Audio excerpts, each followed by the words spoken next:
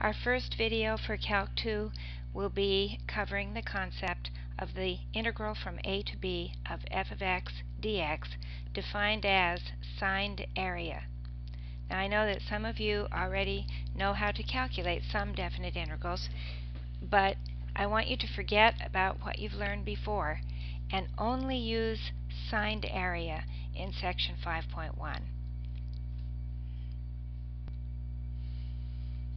As with any topic in mathematics that you've studied, in order for us to communicate effectively in class and for you to be able to read your textbook with meaning, you must have the vocabulary in mind that the author uses.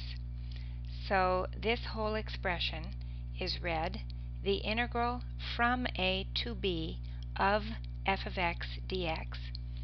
And let's define what we mean by these different parts of the expression. A and b are called the limits of integration. B is the upper limit of integration, and a is the lower limit. The white sign here, of course, that's the integral sign, and the f of x, the function that you'll see before the dx, is the integrand. The integrand is the function, and dx for now, we'll just kind of think of it as a period, the end of the integrand. In later calculus courses it will become very important, but for Calc 2, since we only use functions of one variable as integrands, the dx doesn't play a big role. So do say it when you read the expression, but it doesn't have a particular meaning at this point.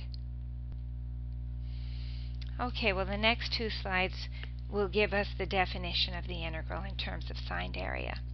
First of all, read these kinds of things very carefully, because, for example, when the author writes, let f be a function defined on the closed interval ab, he tells us something very important about ab without actually saying it.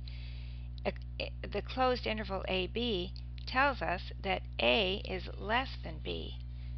So when he goes to define the integral from a to b, we know that the lower limit is to the left of the upper limit on the x-axis. In other words, a is less than b.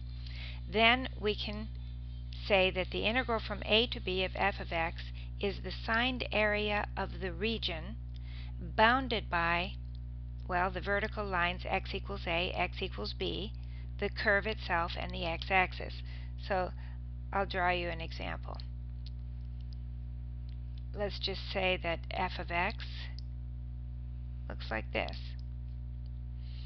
And let's say that a is here, and b, well, b could be anywhere to the right. That's all we know, is that a is less than b in this definition. And I will draw, let's get a different color again. Let's see, I'll take yellow. Okay, so let's draw the region bounded by the vertical line x equals a, the vertical line x equals b, the function itself,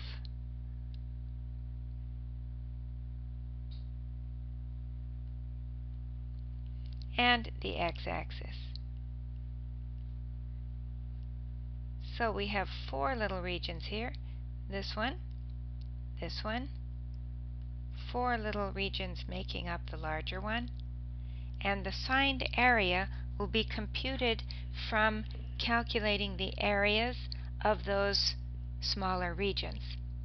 Now the thing about signed area is this. Any region above the x-axis gives us a positive contribution. In other words, the area of this region would be calculated and added. Then any region below the x-axis gives a negative contribution.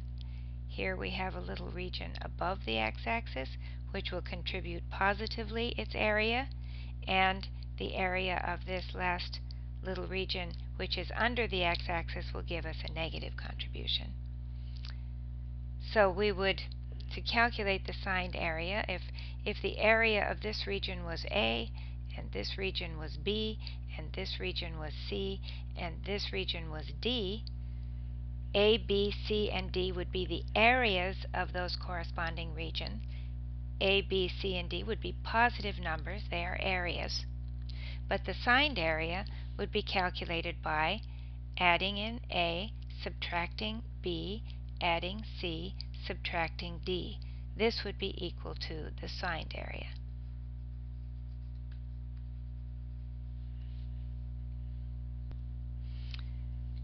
So up at the top I've written, signed area is different than area in that regions under the x-axis give negative contributions to the signed area. So let's do this example here. The first thing we want to do is always identify the integrand. The integrand is f of x is 2 minus x.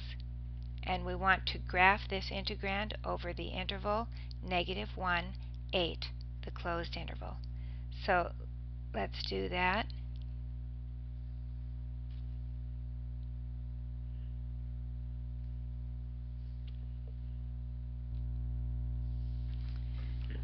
Alright, so 2 minus x from -1 to 8. I guess I need my x-axis out further here. From -1 to 8. And 2 minus x is a line, so we always need 2 points. Let's stick in -1. 2 minus -1 is 3. So that's the point -1, 3, an important point on our line. And let's put in the other end point here of our interval. 2 minus 8 is -6. So our point here will be 8, -6. And now I draw the line.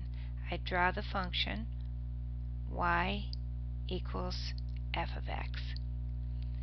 Alright, so let's take a different color here and let's draw the vertical lines.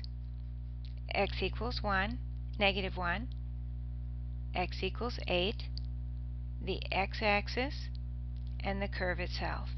So we do see, in this case, 2 regions that are determined by this graph, and this would be another important point here, wouldn't it? Where 2 minus x is 0 is where x is equal to 2. So now we have our regions drawn, and you then want to find the areas of the regions. The area of this little triangle will be 1/2 its base times height. We see that this distance is 3, this distance is 3, so the area is 3 times 3 times 1/2, or 9/2. The area of the larger triangle, notice I'm calculating area. I'm not worrying about whether or not it's above or below the x-axis. I'm calculating its area. So let's see, 8 minus 2, it has 6, and this is 0 minus -6, so we have 6 for its height here, and its area then is 1/2 base times height is 6 times 6, 36 over 2, or the area is 18. So we have an area of 9/2 and an area of 18. But what we have to do now is remember that this region, and get a different color, I'll go back to white. This gives us a positive contribution. This will give us a negative contribution. So our assigned area is plus 9/2 minus 18. Positive 9/2 minus 18.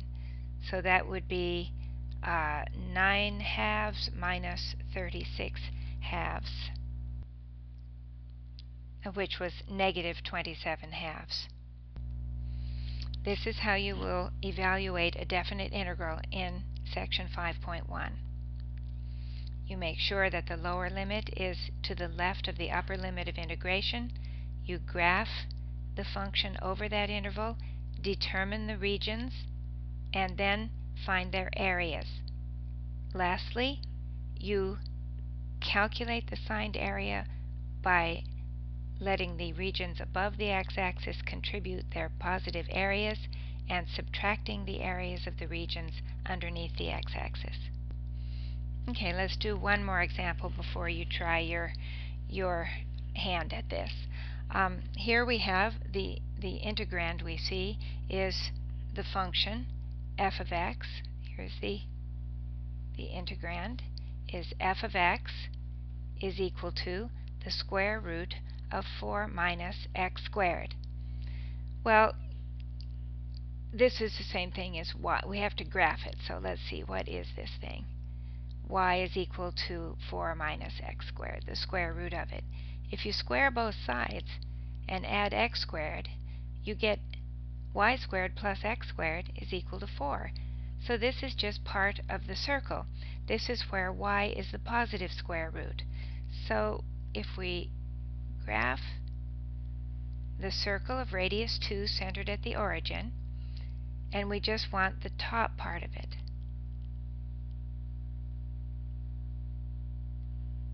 that is this curve here. Y is the positive square root. Y is positive above the x-axis. But now look back to your interval of integration. It's 0, 2.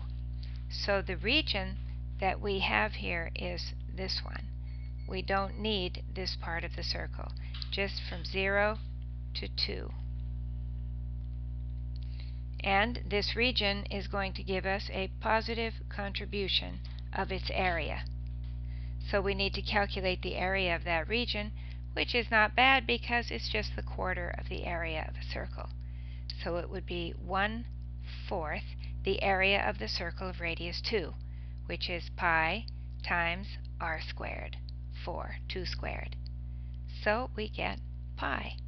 And that is equal to the integral from 0 to 2 of the square root of 4 minus x squared dx is equal to pi.